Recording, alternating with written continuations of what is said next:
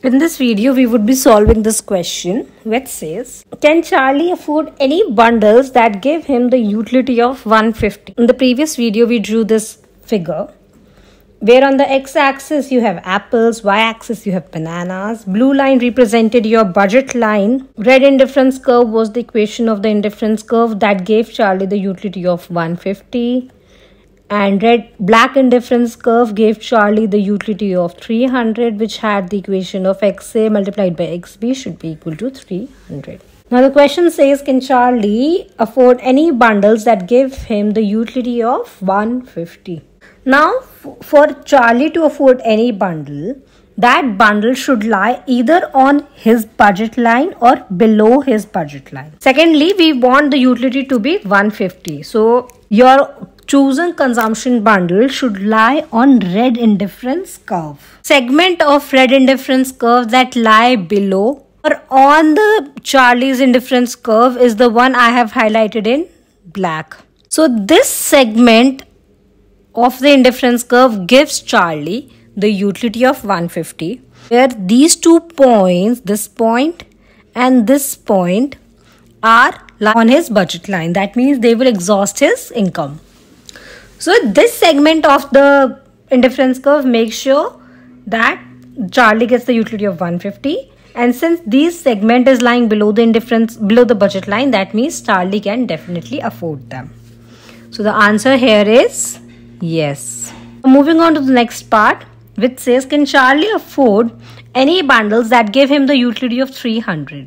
Here black indifference curve gives Charlie the utility of 300, and since it is lying completely or entirely above the budget line, that means this level of utility is not affordable for Charlie. So the answer here is no, because only those combinations are affordable by Charlie which lie on his budget line or below his budget line. Moving on to the next part, which says, on your graph, mark a point that Charlie can afford and that gives him a higher utility than 150 and label that point as A. Firstly, the question says 2 things here. We want the utility of higher than 150 and we want all the points that Charlie can afford. The points that give Charlie the utility of higher than 150 are these points, the one I have shaded in. Here you cannot include the indifference curve because that gives Charlie the utility of 150, but we want it to be higher than that. So your indifference curve is excluded out of this representation. The second is we want all those points that Charlie can afford. Would be all these points, these red shaded region. The intersection of the two is this green region, where your indifference curve is not included, but your budget line is included because any point on the budget line would be affordable by Charlie. And since this segment of the budget line is lying above the indifference curve, that means that is giving him the higher level of utility than 150. Now you can pick any point from this green region. Suppose I pick this point and let's label that point to be A.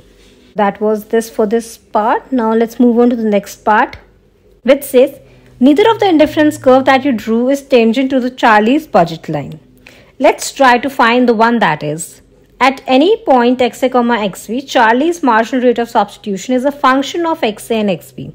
In fact, if you calculate the ratio of marginal utilities for Charlie's utility function, you will find that Charlie's marginal rate of substitution is MRS, which is the function of xa, xb, which is equal to minus of xb divided by xa.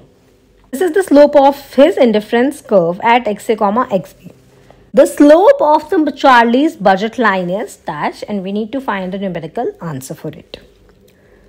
From the previous part, you must recall that your budget line had the equation of xa plus 2xb, which is equal to 40. Slope of budget line is nothing but the ratio of prices. That would, in our case, would be the price of apple divided by the price of bananas. The price of apple is nothing but 1 and the price of bananas is 2. That means the slope of budget line is minus 1 divided by 2. So here the answer is minus 1 divided by 2. It was all for this video.